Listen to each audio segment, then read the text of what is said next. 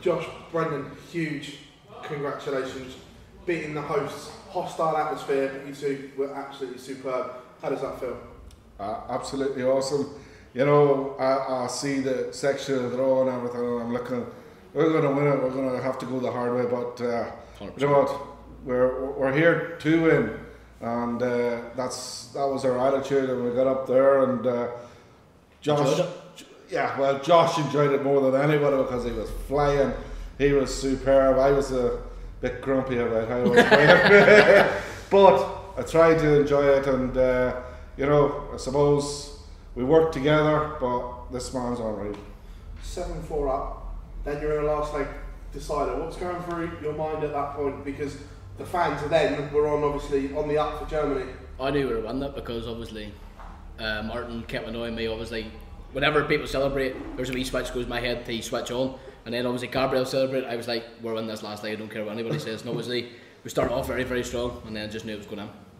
You say it annoys you. What does it? Because obviously we've seen you celebrate as well, so I'm guessing that could give them the motivation as well. I wait till the end. I wait till the game's over to celebrate, so because that's when it means the most. But yeah, obviously the crowd was absolutely fantastic. They were two opportunities they booed, and that's when you were going for a double 11 and double top, and that was it. They didn't boo any other time, so they actually were most of it very respectful. They were very good. They were, because I've been in, and it's been a lot worse. You know, especially a couple of World Cups with Darrell and that there, I have to admit.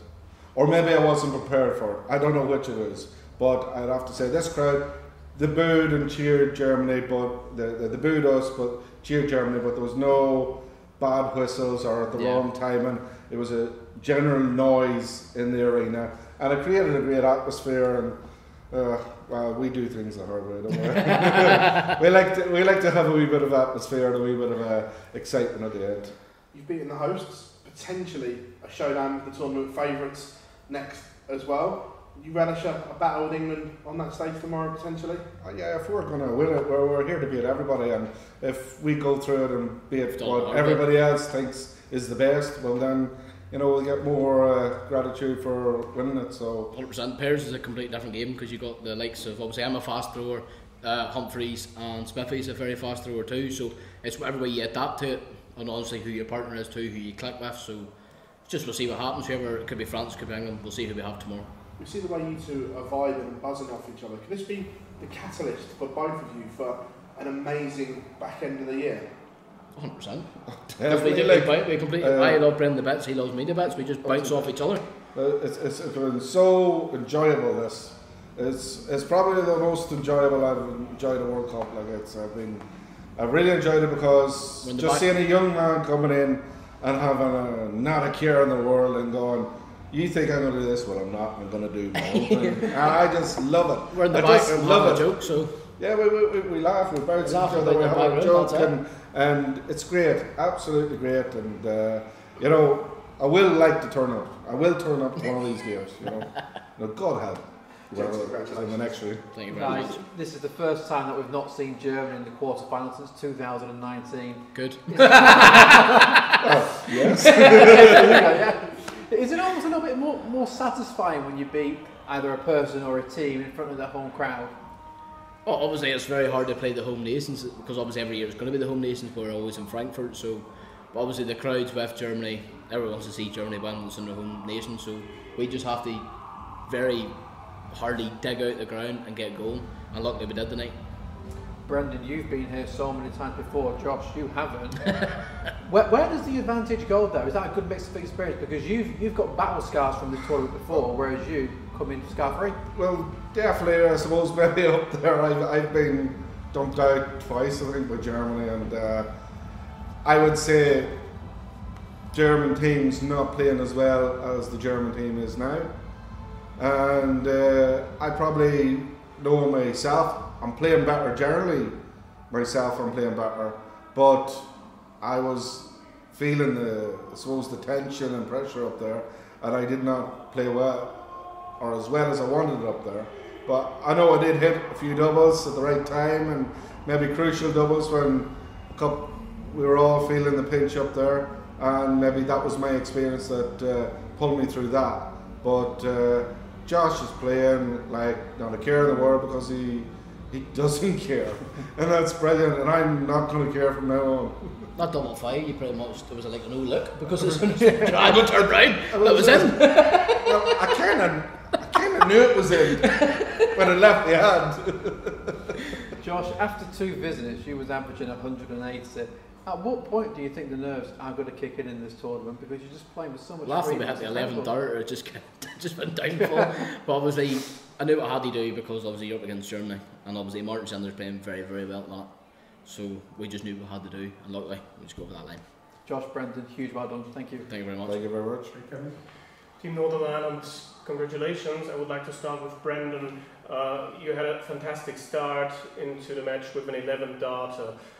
What made it so difficult to find the rhythm to get a momentum? It felt like it was really up and down and both teams struggling at points and so on.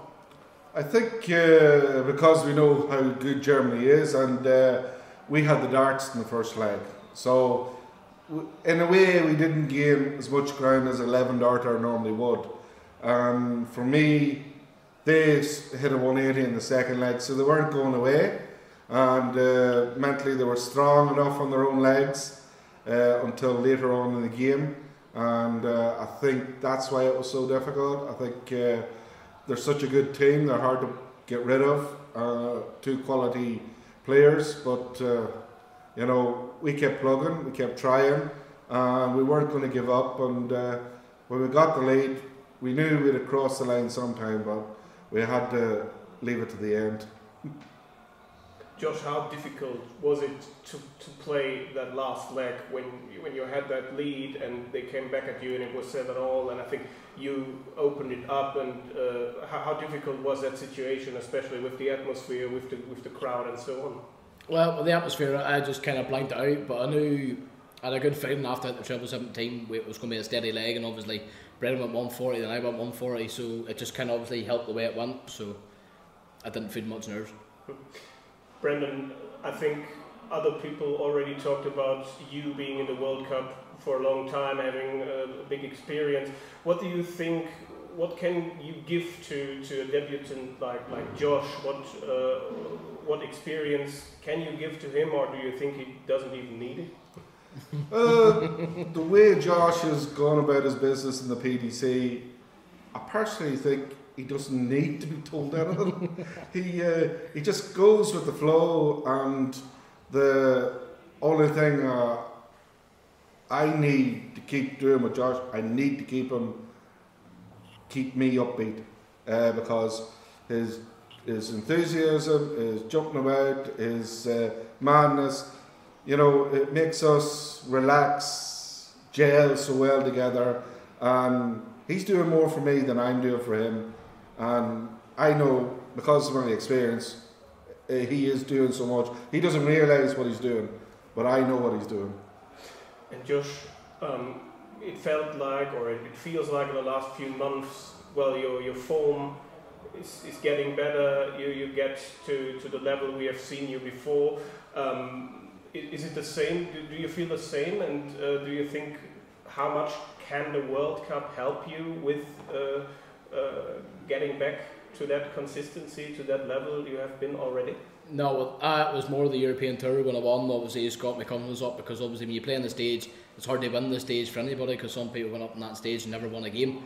Especially when you win a tournament on the stage, it means a lot to anybody, and obviously it meant a lot to me when I won in Rosmalen. So it's made my confidence absolutely sky high going into the year. Obviously, win this World Cup, hopefully with Brendan, obviously match play, the Grand Slam, everything else, because as soon as you get that winning feeling on the stage, your mindset changes. Alright, thank you. Good luck for Thank the you rest very of the tournament. Brandon, Thank Josh, congratulations. Could you describe your expectations before going into this tournament as an experienced player like you and as a new Northern Ireland player? One game at a time. You take every game the way we It go. was one game at a time, but my expectation is to win, because I expect to win, and Josh expects to win every tournament we play. But the fact is, in the last month, we've won a tournament each, and I think, that in itself, like, I was carrying an injury and I won a tournament for myself.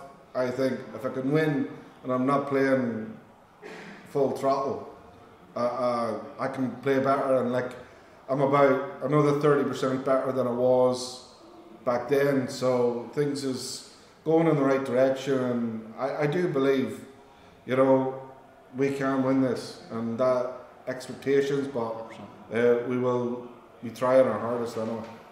And do you feel it's a kind of refreshment maybe for a team like Northern Ireland? You played like 10 years with Daryl, and now it's Josh at your side. Do you feel it's like a bit refreshed?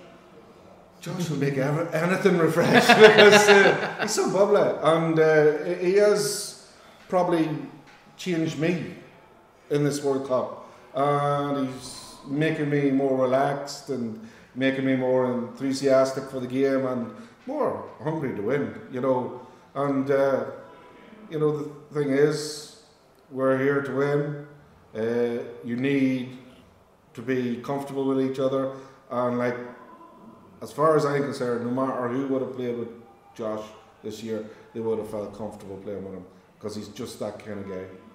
Josh, finally, what does it mean for you to have the flag on your shoulder? Oh, it means the absolute world to me, obviously, from Northern Ireland. It means the world, obviously, especially when you represent the country, because not everybody can say they represent their country. And then I think, especially when it's a World Cup, it means the absolute world to me. Thanks a lot. Thank you.